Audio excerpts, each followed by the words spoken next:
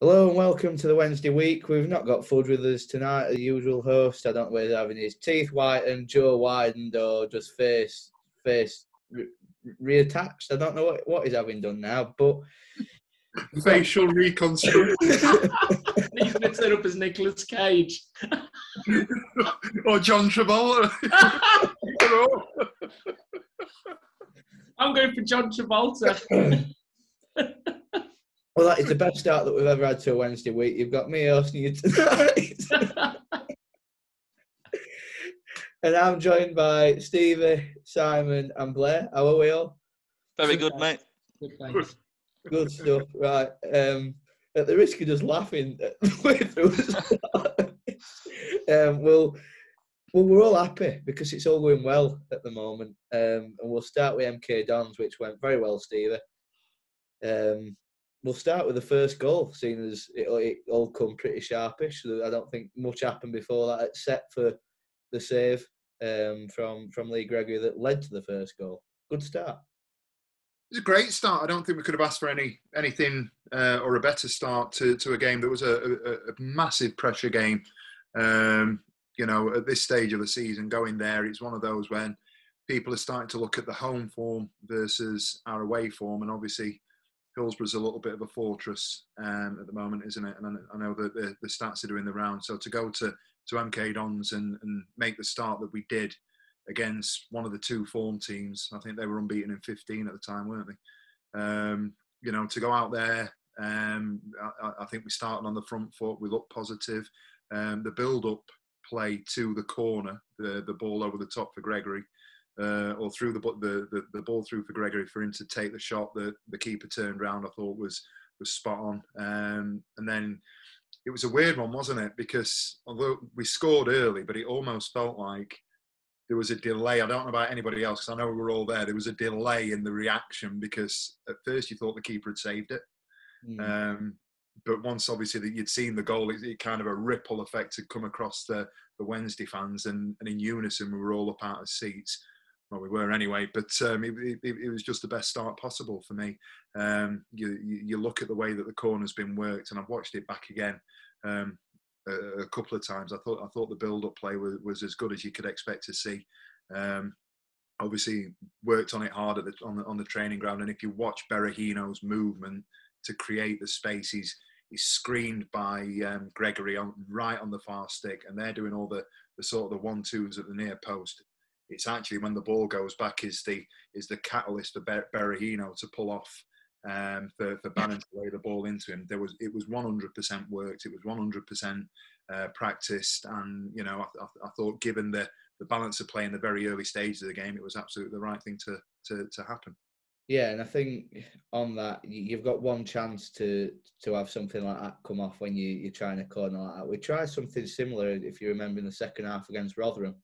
But for some reason, a couple of differences. We didn't play the first pass and bounce it back into Bannon. And secondly, for some reason, it was Jack Hunt on the end of it, on the edge of the box, which I don't know why that was the case. But yeah, this one did go much better. And yeah, I don't know about you lot. I mean, we were in the bottom tier, and we thought that the shot from Gregory was in until everybody stopped cheering, but didn't realise that the goal was in until everybody did. I mean, the save, Simon, to start with from the Gregory one was pretty incredible to me. Some say Gregory should score, and possibly he should, but I think you just got to credit the save. But Berahino, we've talked about him quite a lot recently. I think that was probably his best game of the lot against MK. Yeah, without a doubt. I mean, absolutely right. I agree with Steve. When we scored, there was silence, and it wasn't really until the players started running away from the goal that we actually realised that we'd scored. It was almost a muted silence, and then all of a sudden pandemonium as after we'd scored. And because obviously it was at the opposite end of the pitch, we were all, who scored? Because we weren't quite sure who'd scored it. No, it wasn't quite. I mean, looking back on the goal, it was a great goal, wasn't it? A great goal from Berahino. I mean, he put it between their defenders, straight into back of net. Superb, well taken corner. But yeah, there was a delay, which was a bit weird, and then just we all went mental, because I think expectations were, they've been playing so well recently, and we thought it'd be a tight game, and we'll talk about the second half in a bit, but it was a good, really good. I think for a Sky game on a Saturday night, League One, for an impartial viewer, I think it would have been a really, really good game to watch. Yeah, I think. I'm not saying I predicted it, but I did pretty much predict it all. So you are saying you predicted it? I was absolutely on money with it all. I said just before game, I said I think something special is going to happen tonight. And on podcast before, I said it were going to be 3-2, and it all pretty much. And it just made, like we say, we had to win that one even more so because we knew going into it that everybody else had won the day before Blair, and I think that made it a bit. It was like a playoff game to me. I don't know what you thought. Oh, 100%. I think as soon as I saw MK on's pitch, I thought we're going to have these today. So I really just thought, if we can't play our football on that pitch, there's something not right. It wasn't like we were going to like Wimbledon or Cambridge and a really tight, small, bobbly pitch. It was immaculate, really. I thought their stadium was great, to be honest. I was sceptical at first because I thought playing late, I thought I was going to put too much pressure on us. And judging by this season, I think our team can be, well, over the past few weeks, we've been proven wrong completely. But I thought we've been buckle under pressure. That's what I'm trying to get at. Sometimes, like Shrewsbury away, I can't get it out of my brain just how bad that were. I really just thought that they were going to bottle it under this pressure. But when I saw that pitch, I really thought, yeah, we can get at these today. And it's funny when you on about the delay on the like my voice, the delay of the celebration, because I was like literally on the first row, so I couldn't see anything going in. I'll tell you something. When watching it back, seeing the goalkeeper, like when he made the first save of the Gregory save, when the Bayer danced through, and the really good save by Gregory. Their keeper had sort of smug look on his face, I don't know if you've seen it back, like he's like the best keeper in the world, and then like literally 2 seconds later, he's literally palmed it into his own net. So like that. But yeah, it was like a playoff game, you're right, and I don't fancy playing them over two legs, to be honest, either. Just trying to avoid that.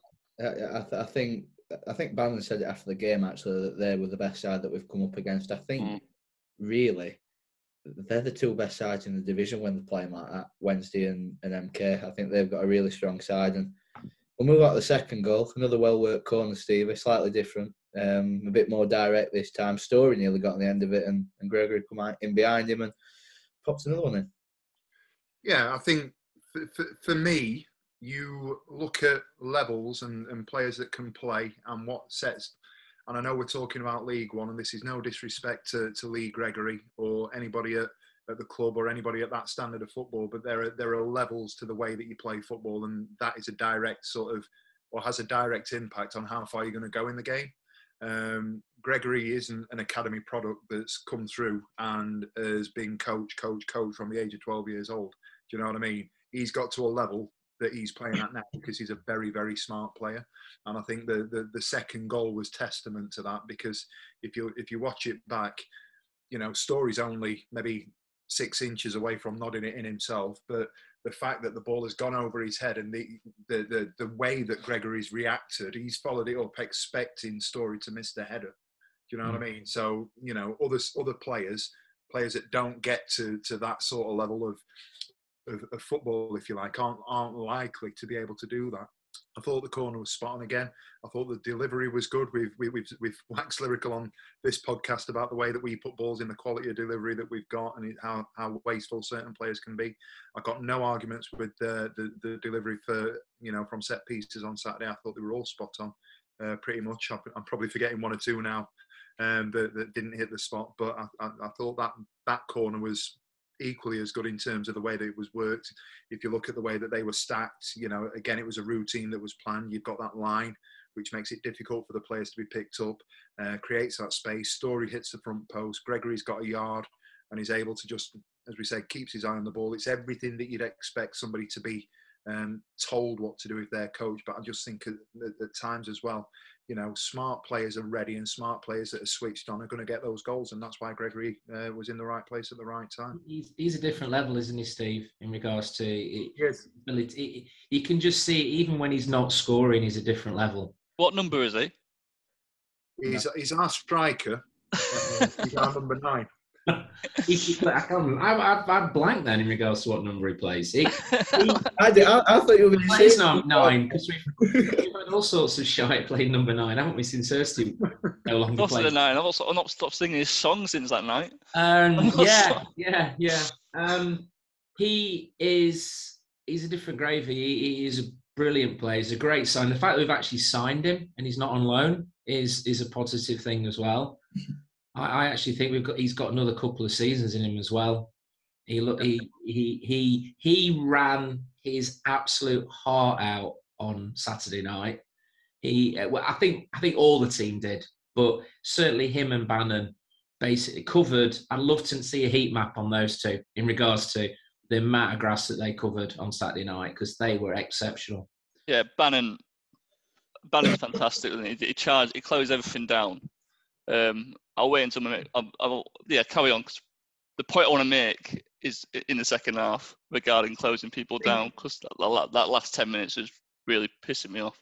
I think the thing for me, just on Gregory, the thing for me is, as we said, he came into the game relatively late, didn't he? And there are players that have done that previously. You look at, and it seems to be a pattern of players that haven't been playing professional football as a teenager. They tend to have longer careers. You look at people like Vardy. You go way back. You look at people like Ian Wright. I don't think Ian Wright kicked a ball professionally till he was about 21, 22. Yeah, Millwall picked him out of non-league, didn't they? I think so. I can't remember what team. I've got a brain tree in my head, but I'm probably going completely wrong. I'll just have a Google. I think Stuart Pearce was the same, wasn't he? Wasn't Stuart Pearce the same? So, to that point, I just think he's a different level, and I think you can look at certain other players that we look. Halifax. If you look at the players that we've got, Darren Moore clearly likes to play a certain style of football. He's got a formation that he's going to stick to, and that points to the fact, or it creates that sort of discussion around whether or not he's got a plan B, and we've spoken about that quite recently as well. For me, he's got a first choice formation of the 3-5-2 or the 5-3-2, if you want to call it that, and he puts what he perceives to be the right players for those positions in those positions. We can argue whether they're square pegs in round holes, which we're probably going to do for the Crewe game, and I know that I've got different opinions on to certain other people about that. However, if you watch Gregory's play versus Patterson, Canberry, it feels to me like we've got players like that try and play the same way that Gregory does, but they always feel Gregory light because he just don't have that sort of ability to make the ball stick. When the ball's up in the air, the goal kicks, punts out from defence or whatever, you always feel like there's at least half a chance that Gregory's going to get the ball up, he's going to stick, he gets in between the ball and the defender nice and early, he sets himself, he knows where that defender is when he's touch tight, and he knows how to set himself and put himself in a position where we are as likely, if not more so, to retain the ball. Whereas if you watch Patterson, love Patterson to bits, he's an absolute maverick, but he hasn't got the hold-up play that Gregory has. You look at Canberry's arms and legs, he's all over the shop. Lee Gregory's on a different level to those two. I know Victoria was waxing lyrical last week about him being big. He's not actually that tall. He's quite square, but it's his ability to be able to physically get the ball without actually wrestling defenders to the floor and giving away fouls. And that is one of Patterson's issues, isn't he? He too easily gives a foul away. He's lots of fouls away. Yeah, Gregory just has that amazing ability to be next to a centre-back who's massive and win a ball off them without actually being physical with that player. He does it by reading where the ball's going to land. That's exactly it. That's his intelligence. He sees the ball, he knows where the player is, he knows what needs to happen next. And it's interesting, players that have played at that level, and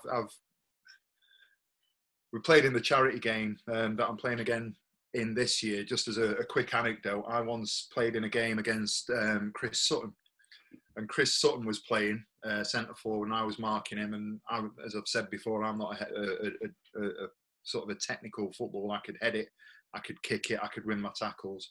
The ball's up in the air, and it's coming. You can see it coming from a distance. And I thought, right, bread and butter this. I'm going to go and head this ball, and I'm not going to have to chase Chris Sutton. And all he did, he knew where to put himself. And at the last minute, just a little nudge. And there was no strength behind it. There was no force behind it. He just knew where the defender, where myself would be, or as a defender would need to be, to just give him that little nudge that's going to knock him off balance. And Gregory's got that in abundance. I think he's, just knowing how to play against big physical defenders is something that other people can't do. How he didn't get sent off or booked for that tackling on Theo, I'll never know. But I think he got booked, didn't he? I'm sure he got. Did he get booked for it? I don't think he did. I thought he was going to get sent off. That was putting a line in the sand to say to that Canadian, hang on, you ain't going to be doing any step overs in this patch. Yeah. Where he warmed up, I was bang next to him. And he looked up at 6,000 of us. And he sort of did this. I don't know if he meant, was he saying about his allegiance now as MK Dons? And he was sort of having to go at us. But he sort of did it so like he had, in his brain, he's like, I'm going to be ready to be big and hard here doing this, bang my chest. And I think he shat himself doing it, looking at all of us. And then obviously when he came on, his performance was absolutely woeful, wasn't it? It was. Yeah. Was it Josh Windas's tweet? Josh Windass retweeted the Bannon goal and Corbin who liked it. We'll get a Corbin who, but I want to forget all that. Oh yeah. And talk about the third one. Shinned it. that I know I think we put something out on social media. Is that up there with the best? That's the best I've seen live. I think it's probably the best I'm ever likely to see live. And I saw Adam Reachers at Villa live. I saw Wallace's at Fulham live. I think Bannon beats it. I think Wallace's were top before, but I think Bannon beats it. Stevie? No argument from me, really. You probably had a better view than us in the lower tier. I was bang behind it. Behind it, and I was on the upper tier. It was weird. It almost happened in slow motion, and the people around us, the keepers, the defenders headed it, and it's gone to Bannon, he's chested it, and as it's bounced, I've grabbed my daughter and gone, he's not doing that. And there were a couple of other people. You could almost feel people going, he's going for it, The moment he left his foot, you could feel people just waiting to scream. One of the best experiences to watch that with my daughter was absolutely brilliant. What I'd love to have seen would be a fan cam of a close up of like all of us, because I could see myself, and especially looking back at it, I was like Delboy and Rodney when they're selling watch, and it will start the bidding at 250, and it's not £250, it's £250,000. Just Joe dropped, and I think I even said, and probably you lot were saying, "Oh, go on then," thinking he's going to have a go. He's lined it up, but it's going to go over. It's going to stray off wide, and I thought it was going to land on top of the net.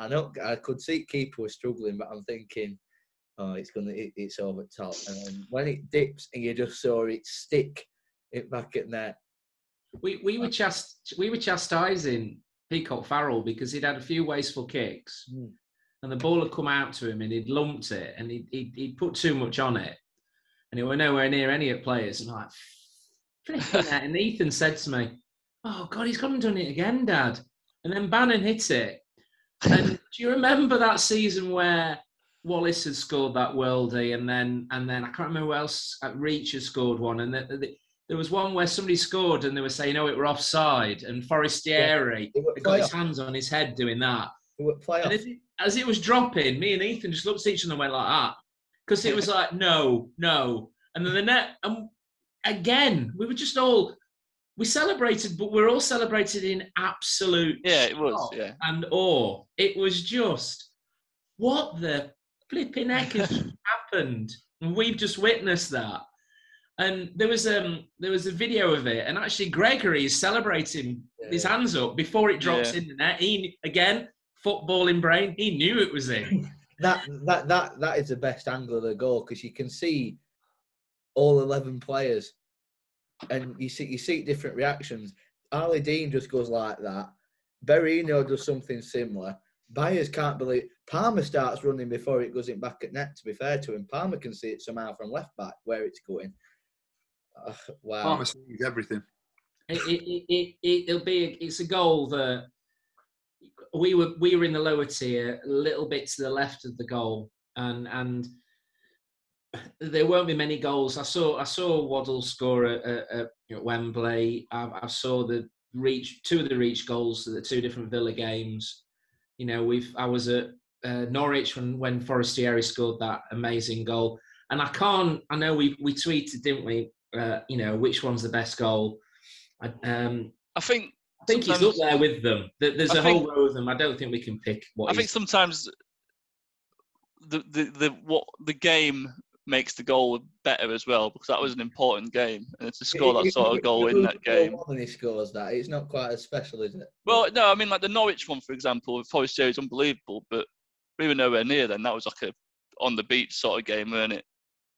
From what I remember, it was a nothing game. As this was a proper game, but we had to win. They had to win as well to go to get for Rotherham, and then so it sort of makes like the explosion of celebration even more impactful. But it really just reminded me why I love football and why I love going to football. Absolutely. That feeling is unbelievable, and if you could bottle that, you'd be, you'd have more money than Elon Musk, wouldn't you? Because like it is the best feeling you'll ever feel in your life. You could buy Twitter, couldn't we? Yeah. That's the podcast title tonight: More money than Elon Musk. So we're 3-0 up. It's all looking fairly rosy, and I think we're all saying, right, all right, and 3-0 at half time, and we'll be satisfied. But we couldn't even do that, which meant that half time couldn't be enjoyed. I don't know. A lot of people did. I couldn't. I was just sat there because I thought, well, I think the scenes. You know how Blair said earlier on, it was like the atmosphere was like a playoff game. It felt like that from the very start. It was a lovely sunny day, wasn't it? It had been a nice warm sunny day. I know we'd all sort of travelled down during the day, and it did have that bit of a feel about a playoff game about it. But they were certainly partying at half-time, mate. Trust me. Just behind us on the concourse, it was absolutely mental. They were, but there was that apprehension, I think it's the word, of what might happen in the second half. And I think they have it to take Ali Dean off and bringing the certain player on. And I don't want to get on him too much, but I think it was we went into the second half, and again, Shea Dunkley might have misplaced an edit, and I grabbed my mate. I said, all I want him to do is edit, like Stevie said, edit, kick it, and give it to someone else who can play. And he was struggling to even edit straight. Which Baz screamed at him as well for letting the ball bounce for the first goal. That's what I said. Stevie, you're the centre half. It's a difficult. He can't really put the actual header anywhere else once he's let it bounce, but he shouldn't be letting that bounce for me. No, it's first rule, isn't it? First rule. I think, first and foremost, I think for you can look at the possession stats, you can look at the scoreline. I think all of that, if I'm honest with you, on balance of that first half until Dean went off, I think the outcome in the end has actually flattered MK Dons, because I think at 3-0, Dean stays on. I think it's a much more assured and controlled game at the back. Yeah. I don't think, as we said, I don't think that ball bounces. I don't think Story, and I know that we're talking about Dunkley. If you watch the goal back, Story's out of position as well, to be fair. He's tucked in deep instead of being out wider, where I think it was Parrott, wasn't it, that went in and scored. If Dean stays on the pitch, that doesn't happen for me first and foremost. But I think to the point around Dunkley, I feel a little bit for him, because having been that kind of player, you know that there are players that are technically better than you, and there's a style of play that is being played. And for me personally, Dunkley doesn't fit that, and that's no disrespect to the man because he's a professional footballer, and what he does well, and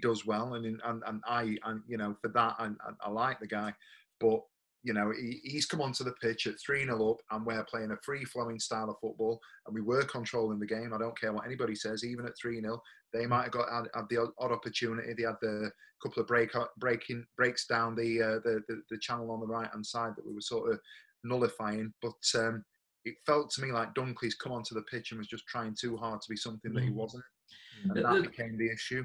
I think the problem we've got, Steve, is our defence has moved on, hasn't it? Our defence has moved on.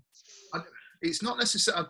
I 100% understand what you're saying, but I think what you're saying there is we've got players that can actually go and play. We've got players that are going to go and get the ball down. We've got players that are going to communicate and say, right, we're not going to panic when we've got somebody running at us on the halfway line. We're not going to worry about that ball that's coming. We are going to go and trust the people either side of us and go and head the ball rather than letting it bounce. And I just think, I don't know if it's because he'd only just come on, because it was literally his first touch, wasn't it?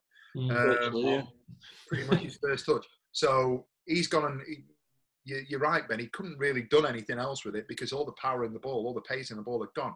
So he's gone and headed it. Fair enough, it's gone where it's gone, and they've broken and scored from it.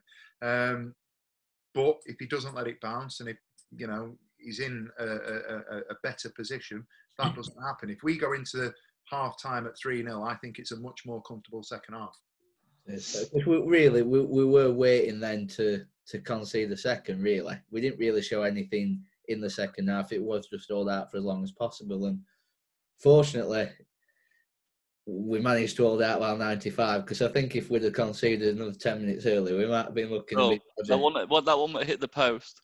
Yeah, if that goes in, it could have quite easily been a completely different outcome for me. But more be getting sacked, especially on Twitter. and again, in terms of MK Don, Scott Twine, he's player of the season contender alongside Bannon and Smith. I think that's over between Bannon and Twine, because I think they're both pretty levels above this division, to be honest. One mention that I think should be mentioned, Dele Bashiru. I thought he was man of the, except for Bannon having the game that he had. I don't know what you think, Blair, but I thought Dele Bashiru were probably man of the match for me. Oh, yeah, brilliant, wasn't he? He was like a young Yaya Toure. That's what he's got in him, though. I said it earlier this season. You feel like you have to wind him up a bit to get him going. Yeah. I mean, tongue in cheek, obviously.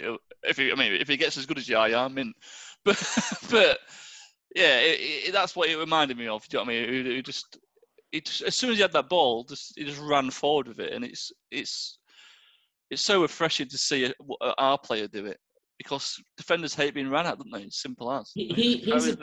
His ability to get the ball and run through, players were literally bouncing off him. Yeah, literally, yeah. Incredible player for a young lad. We keep saying, I mean, he is only still a young lad. I mean, I think Gary Monk signed him. Oh, no. It was Monk. It was Monk, yeah. And I think he's still raw, but I think we've got the right manager to bring him through. And yeah, he was superb. Because I think we all looked at the team sheet at the start, saw Luongo wasn't in the side, and I think a few of us sort of our hearts dropped. But obviously he was ill, I think, wasn't he? So yeah, we didn't miss Mass, and he came in and did a fantastic job. Theo. Let's just talk about Theo for 2 seconds. Yeah, because the way I described it was Theo Corbin Alcock. He's a massive cock, tell you. Oh, Johnson chopping him twice just to start off with was unbelievable, and then to knock him off the pitch later, like 5 minutes later, and then when he ran off the pitch, he took it round someone. It might have been Johnson, but he ran off the pitch with the ball. He just had the probably the worst game I've seen a winger ever have. And I've seen a lot of wingers have bad games at Sheffield Wednesday.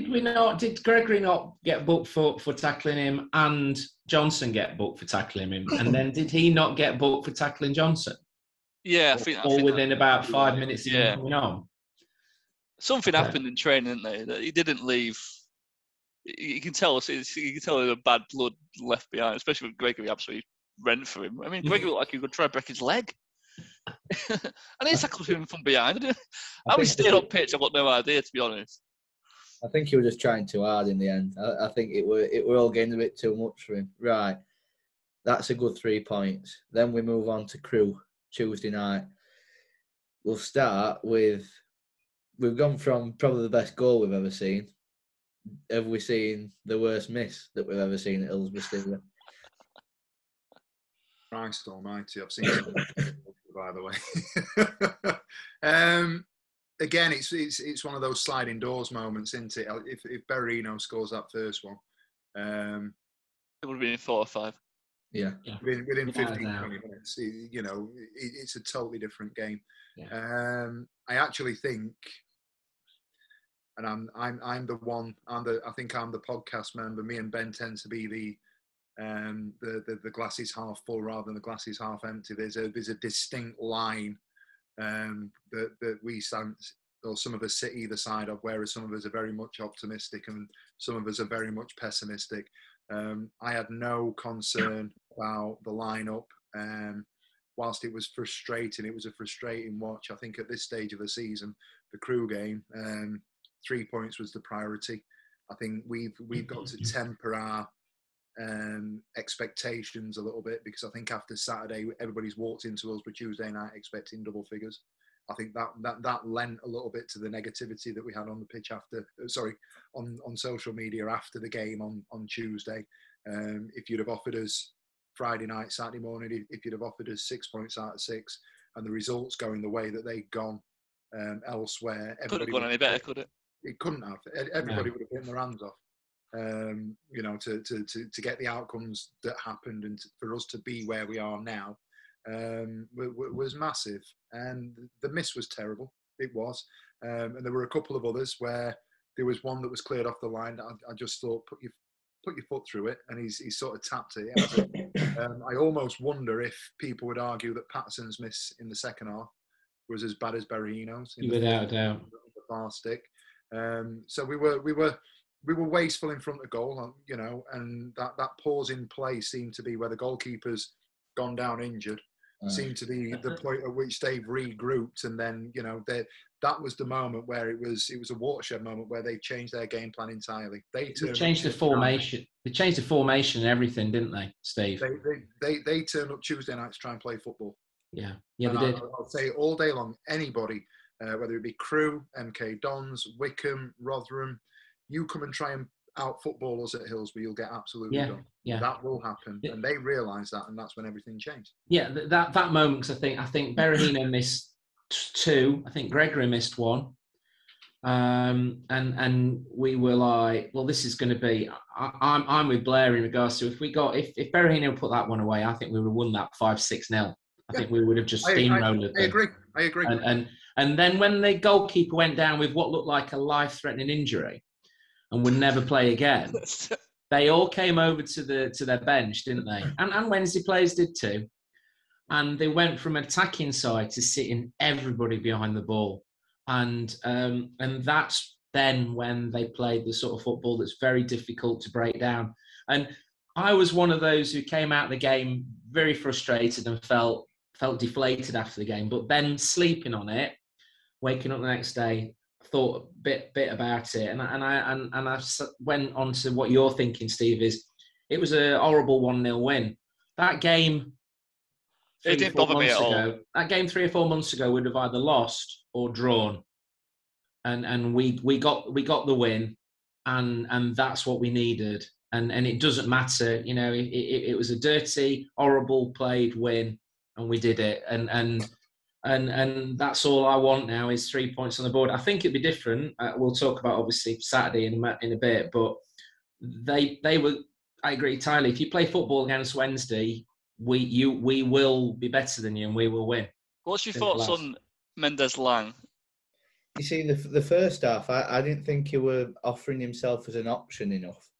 No. Second half, it opened up a bit more to him, and that's where he started getting at peak. It doesn't stick to him at all, does it?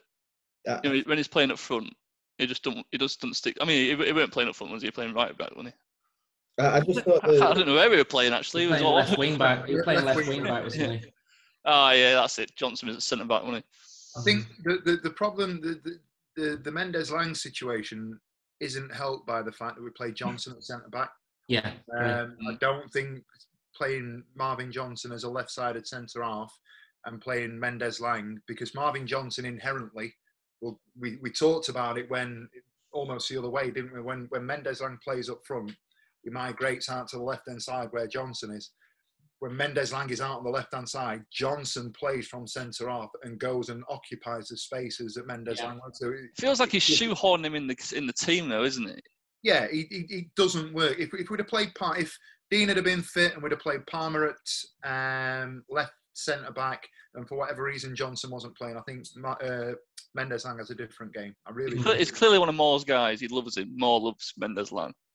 I find him very frustrating because he seems really lazy, and then like for the penalty, he just explodes out of nowhere, and next minute he's in the opposite box. You're like, how have you just done that when you just put him and close the ball 5 yards down earlier? Yeah. I find him frustrating, but he's obviously got a bit of talent behind him, hasn't he? That's what I felt in the first half. He had a chance to break away, I think, from a Crewe corner. He had a chance to break away on the south stand. Yeah. 1-on-1. And he didn't have that confidence to stand him up and go at him. But then he should, like you said, Blair, showed that in the second half. He's got someone one-on-one and he charges into the box. But he just didn't seem to have confidence to do it sort of from halfway to try and get into the opposition half. Dom Howson said he was man at match, but he definitely wasn't man at match. Definitely not man at match. Man at match? Piss off. Piss off. So, on man at match, for me, George Byers. Oh, yeah. Yeah, agreed. Yeah. But for Crewe? Yeah. Stevie? Why not? Story had a good game. Story gets overlooked a lot, but Byers to me has been brilliant since he started playing for us. Story is like unsung hero, isn't he? Do you know, ever since he's joined. Do you know what I mean? He gets no plaudits, nothing, but it's an 8 out of 10 every game with him. Yeah. What Ryan Lowe didn't see, I've got no idea. No, I agree, Simon. I think Story was. He had a great game because they were Wait, Mandarin up top for Crewe. He didn't really have a sniff with Story. Big lad, yeah. It was 12, number 12, yeah. Good player, him. I thought he was good. Yeah, he was. Yeah, they were all right actually. I think they gave us a game, but they obviously had a dictate to try and sit back. I mean, some of the time wasting was bloody. They were terrible though. What can I have a special mention to their goalkeeper? You know, you mentioned earlier on, Blair, about the MK Dons goalkeeper having that smug look on his face. Yeah. Was when we got the penalty. He was this Jersey Dudek. And the fact that Gregory then he went to his left and Gregory put it to the right. I just love that. He was giving it all this and then just completely didn't. Gregory just what you can do what you want, pal. It's a funny one because the performance and the result 2 months ago I'd have been like mad. Do you know what I mean? It's a crap 1-0 result. You know, I mean, even though we won, you wouldn't be happy with it. But now, this start of the season, not bothered. Job done. 3 points. Move on. What, Stevie? What did you think about Gregory taking the penalty rather than Bannon? Did you feel a bit more relaxed about that? Yes, I had to think about that. I did. I felt, if I'm honest with you, I felt it was a pressure penalty given that they'd sat in and frustrated us, and it was 0-0. And obviously, as it transpired, it ended up being the winning goal. I thought there was a lot of pressure on that penalty, and for all the histrionics that the goalkeeper was giving. Obviously that adds to it, doesn't it? And you know, I thought it was cool. He was calm.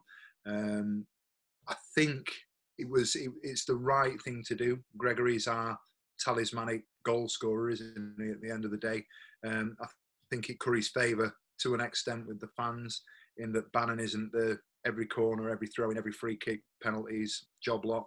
I don't know if it's been a bit of a. I don't know if it was a wrench for Bannon to just say, right, okay, there's somebody else that's better placed to take the penalty for us. But I think overall it was absolutely the right thing to do, and that's obviously where it is in terms of him getting the goal that's got us the 3 points. Yeah, I looked at his goal reel when he was at Millwall last time he was in League One. He got 18 goals last time he was in League One. Gregory, when we signed him, and a lot of them were pens, so I were fine when he steps up. Yeah, He took it really well. yeah. He did, yeah. I like a striker taking a pen. I don't know how more done. He does now. Yeah. Yeah. But just in general, do you know what I mean? In the Premier League, all sorts, strikers don't seem to take pens anymore. It's a bit weird. Yeah. Well, that were Crew wrapped up. That's another 3 points. Results again, going for us somewhat, rather than losing to Burton. MK Dons losing to Oxford late on. Can we get top 2? Can we get top 2? I think we can get top 2. I don't think it's as nailed on as was it 10 years ago, whenever it was when we beat United to the top 2. Same situation, 4 points behind. I just think there's the pack. The pack is a lot closer than it was in. I've not looked at what it was 10 years ago, but I just think there's some really, really good form teams in there. MK Dons are good. We've got Sunderland in there. They're looking good. I think the only team that have got to start worrying, and I know they're our neighbours and they don't like us very much, is Rotherham, because they just seem to be on a massive downhill spiral. You see, I'm looking at the different things that can happen. MK Dons have got limitations. Yeah, MK Dons have got Morecambe on Saturday. They can win that and draw with Plymouth if that's what they want to do. Plymouth haven't conceded a goal at home in about 11 hours of football now. They can get 4 points from their last 2 if they want to. If we win all our games, we'll go above them. Rotherham, meanwhile, need to. They have to beat either Oxford. Oxford and Sunderland, didn't it? Got Sunderland as well, haven't they? Oxford, Sunderland, or Gillingham. They've got a pretty poor run in, really. They need to win one of those, and I believe even if they do win one of those, if they lose the other 2, and we win our games, we end up on more points than Rotherham. It's all getting a bit close. So Have Wickham got to win on Saturday against us to keep in? Well, if we beat Wickham on Saturday, we are secure in the playoffs. If Akinfenwa hadn't scored the equaliser on Monday, am I right in thinking we'd have needed a point on Saturday to secure the playoffs?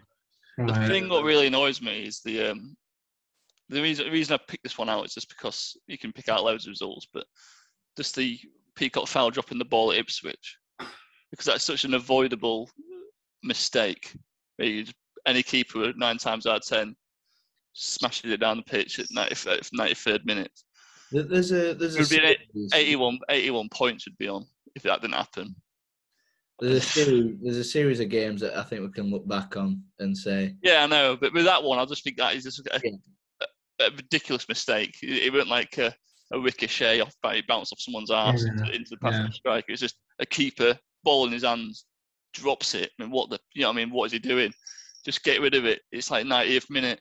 Just get rid of it. We would be on 81 points then. If we were on 81 points, I'd be really confident getting second. But I find it really hard to gloat in football until May 5th or whatever. After the season's finished, because it bites you on the arse 9 times out of 10 done at football. So what would be nice is to get 3 points on Saturday and cement our place in the playoffs. It'll be a really tough game. But if Wickham have got to get a result out of it, they've got to come and attack us. So, and that plays into our strengths really, really well. It doesn't, because I don't think with our formation we don't have much width, do we? Because I don't like this 3-5-2. You don't have wingers that you're up, like set up top of the pitch. Obviously, your wing backs are your width, but they're normally defending as well. And I mean, you saw MK Dons did it to us so many times in that second half. A little ball just in between both centre backs, and then they're 2 wingers, but always on top. We really need to get a winger if we're going to play that, because you need width because they're going to be compact, and if they come on us, we just haven't got enough. He'll play Mendes line. He's got to run onto loose balls into corners. He's got to do it. I'm not sure he will. you know what? I'm not sure he will. I think he'll go to his. I think for me, he's got to go to his strongest 11. I'm not sure. Dare I say it? As good as. And I like Mendes-Lang when he's on it. He's on it, but I don't think he's been right since he went off at Rotherham. No. No. For me, and I'm not go back to the start of the season. I think I put something out about. I don't really care about predicting lineups or anything like that. That's not what I'm about. What I am about is I'll make a judgment based on what Moore does at 2:00 on a Saturday, and I'll go, I'm happy with that or I'm not.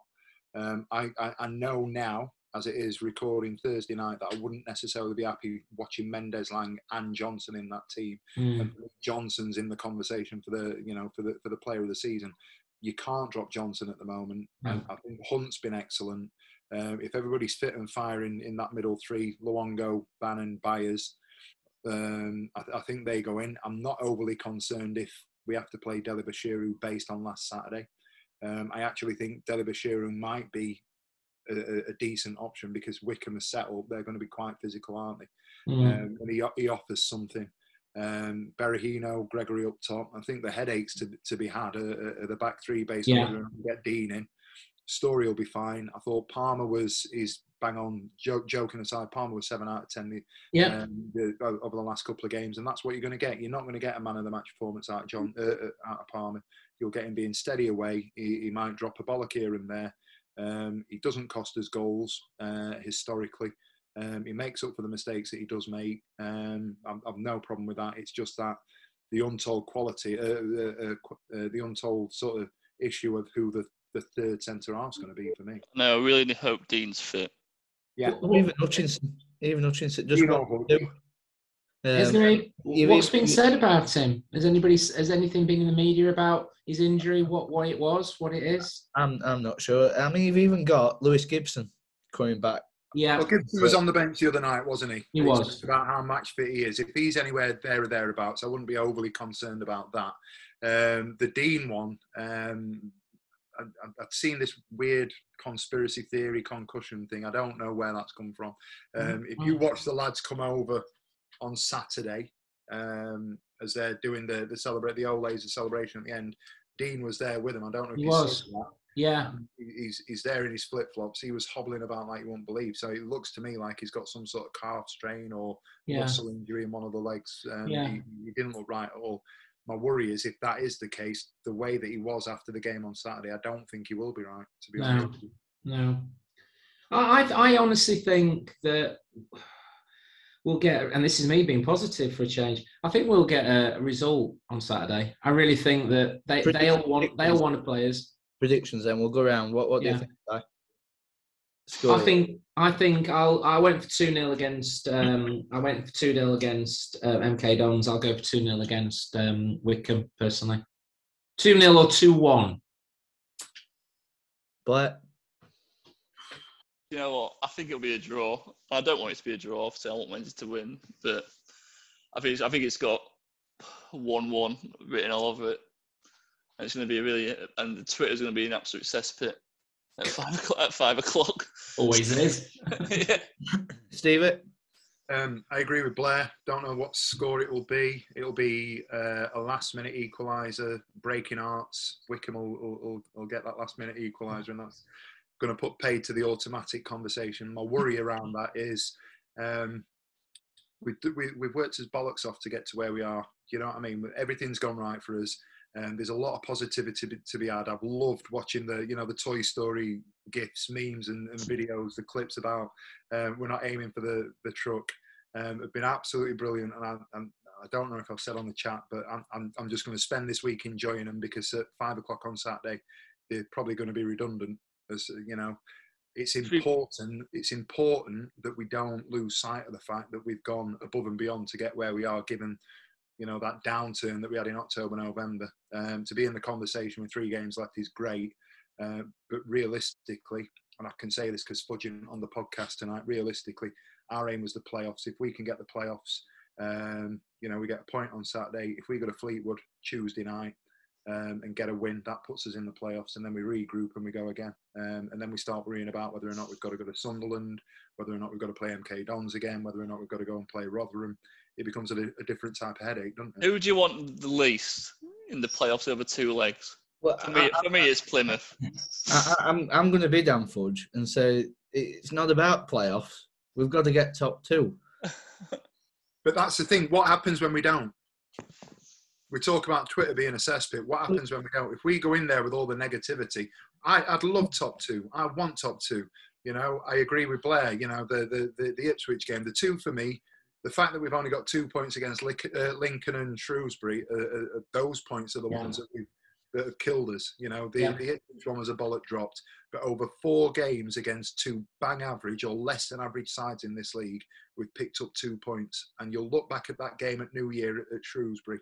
There's an outside argument that you could look back at the loss to Oxford, but that would have only been another point because it was late last minute. For me, it's criminal that we've only picked 2 points up against Lincoln and Shrewsbury. Yeah. I'm going to go 2-1 on Saturday. And it all depends on other. As long as we keep doing our job, it all depends on other results. I don't think we are aiming for the truck. I think we're aiming for something else. But that leads us on. I would never be as happy to be wrong. Speaking of the memes. As a Wednesday fan, it's about time the luck went for us, is it not? It's been 10 years. It's been 10 years, literally, yes. That moves us on. We'll talk briefly because we can't really talk about it too much, but we'll probably play. I don't think we're doing another podcast before the Fleetwood game. Again, it's another must-win, really. Whether we win, lose, or draw against Wickham, if we win it, there's a chance that we're still going for automatics. If we draw it or lose it, then we need to be beating Fleetwood hands down. Oh yeah, well, like Stevie just said, Fleetwood's in the same bracket as Shrewsbury and Lincoln, aren't they? Like we've got to get 3 points off them, surely, haven't we? Your Fleetwood is a game that, you know, we always do well against the top teams. We've taken, I think, is it 18 out of 24 points or something ridiculous like that. 6 points off MK Don, 6 points off Wigan, 3 points off Rotherham, 3 points off Plymouth, 3 points off Sunderland. Can't do quick maths tonight. We do all right against the bottom sides, to be fair. It's those teams at sort of 16th, 17th, 18th, 19th, where Fleetwood are, that we're going to have problems with. I think it all depends, doesn't it, on Saturday's result? It could go either way, couldn't it? If we cement ourselves in the playoffs, but other results go against us to be able to get automatic. A Fleetwood safe. Then do we does the foot come off the accelerator and we start looking at resting players for the playoffs, or does it go down the round that we beat Wickham and we're in with shouts still for automatic? It's a big game for Fleetwood as well. Looking at this, yeah, it is. Yeah, because between them and Gillingham, I think. For relegation, so they can't sit 11 behind the ball then. So they again. No, yeah. I'm a great believer is what Steve says in regards to when teams have got to play football against Wednesday.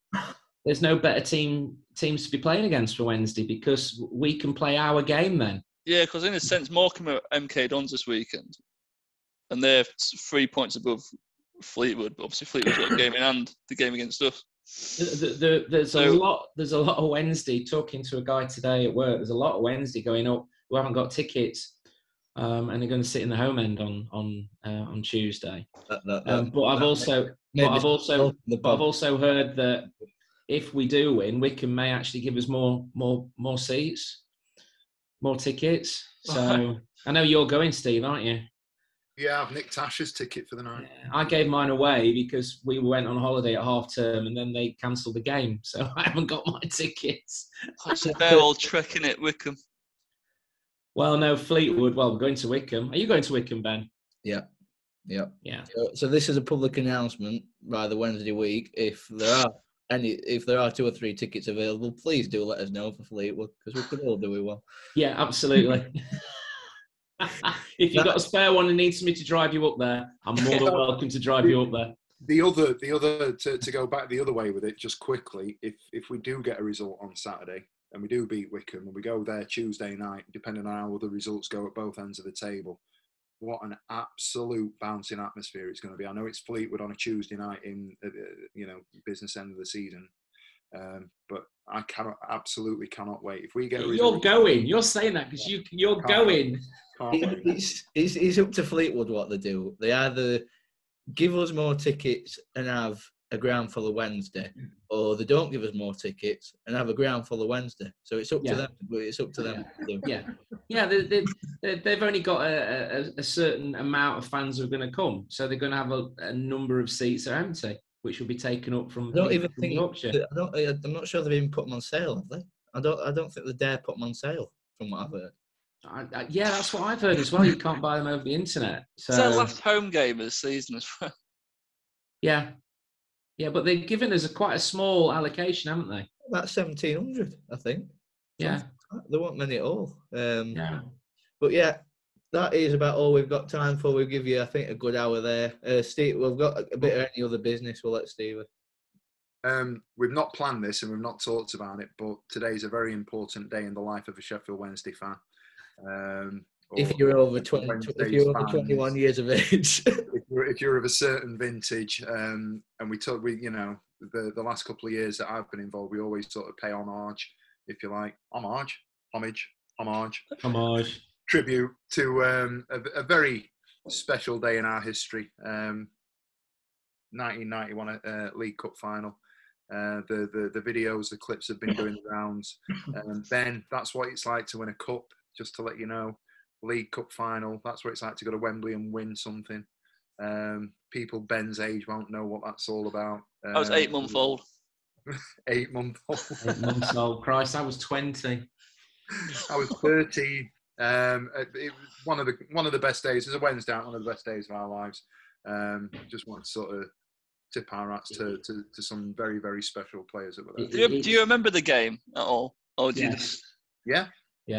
Where did you watch it? I was there. You was there? Oh. Yeah, I was there. It was my first time at Wembley. Big concrete carcass it was. You can have all the romantic sort of memories and memorabilia, and it was dreadful. It was awful. It was an absolute shithole. Was Wembley? It had port cabins inside for toilets. But it was amazing. Yeah. I remember sort of three sort of things. I remember going, because we stayed up Knightsbridge area. I went with my mum and dad, and we got the tube in, and Man United fans were basically asking as if we knew where Wembley was. My dad, who's no longer with us, he went to the '66 FA Cup final, so he was giving it all this. I remember 66 and all that, and then getting there, and my dad was a big fella. And he had sunglasses on and this Mac, and everybody kept asking if he'd come dressed as Ron Atkinson. We were stood on Wembley Way, and then the goal. Again, everybody talks about dink, and I remember hearing that dink, and you hear it even more. There's been a lot of replays today on Twitter, and that dink stands out. But you did actually hear it echo around the stadium. And then the second half seemed to be about 2 hours long, Steve. it felt like 2 hours. It went. And then the tube back was the most silent tube I've ever been on, because we were sat there going, my God, we've just won a cup. And Man United fans were going, my God, a second division team have just beaten them. And we still are the only team to win a trophy from a league below. So, and I don't think that will ever be surpassed. I don't think that not now. Will ever change now. No chance now. Yeah, time's gone, I think, for that. It was an amazing day. It was brilliant. And if you read Alex's book 91, it is absolutely superb. I recommend anybody, even those who of an age who weren't even born, Ben, read it, because it is absolutely superb. It is brilliant. The camaraderie, that's the book, Alex Miller's book. I'm showing it like we're going to be recording this. And yeah. And Alex Miller's book is just absolutely superb from start to finish, that whole season of 91. And the players, and I was lucky enough to go to a dinner a few weeks ago. John Sheridan was the speaker. And the stories he tells you about Ron Atkinson, how he managed the side. And I don't think we'll ever have a side in my lifetime as good as that. Yeah, because I watched the highlights today, and the commentators saying like there's 5 internationals in the Wednesday team, so it's not like it's not, even though it's a second division team, it's not. Do you know what I mean? Don't take them lightly. It's like Carabao Cup video, you'd never have 5 internationals in your second division team these days. You have the likes of Roland Nielsen, who God knows what he'd have been worth in today's market. David Hurst, an unsung hero up front of Paul Williams. He's so underrated, superb player. Nigel Worthington, Phil King. Everybody takes the P out of Phil King. He was a great footballer. It was just a combination of a team that then went on that could have probably won the old First Division we nearly won it. I think it was 3 points off winning it. Mm. And then we could have probably gone on. If Ron had stayed, we would have won the league. Without a doubt. Without a doubt, we would have won the league. But unfortunately, he went to Villa. The year after coming up, by the way. We'd have won the League Cup in the second tier and then gone up and likely won the league the year Won the after. league. And instead Leeds won it. It was... What I really why did he go to Villa? I don't think we can broadcast that. Reasons. Because that was his club he always wanted to manage. Oh, right. But they were the first game of the season when we came up was Villa, wasn't it? And they beat us, didn't they? 3-2, I think it was. Yeah. Yeah, you got some hammer. Just watching the clip that Blair was talking about, and what struck me was you get to full time, and we talk a lot about modern day football, and now, who was it? Somebody called Man United the other night after the Liverpool game, Instagram United, and it just made me realise how superficial, now that there's so much money in the game, how superficial it is.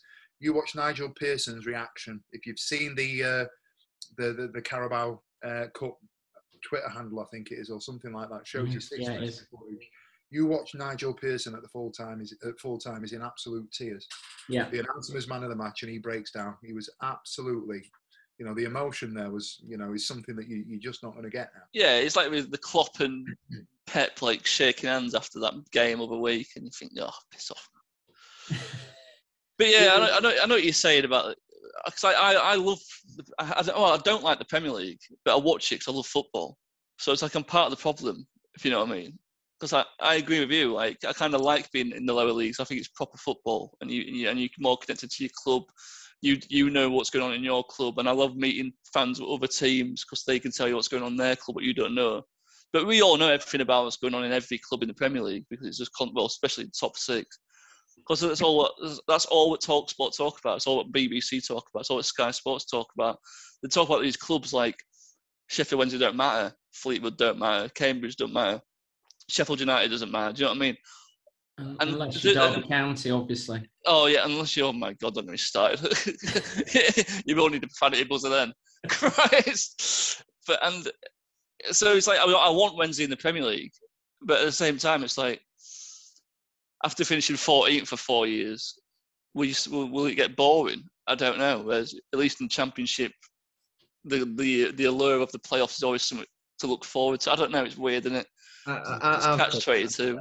I think now I want us to go up, but I'm now more bothered about us not going back down to League One again rather than getting to the Premier League. We had probably 4 or 5 years of being, 3 or 4 years of being so transfixed on trying to get to the Premier League that we probably stopped enjoying it for what it was. I probably did anyway. I think the sort of that constant race to try and get in the Premier League. Anyway, we've gone on for a fair while now. So as Stevie said, go and watch Nigel Pearson's reaction. I'd love to see Barry Bannon's reaction at Wembley, but we're not aiming for the truck.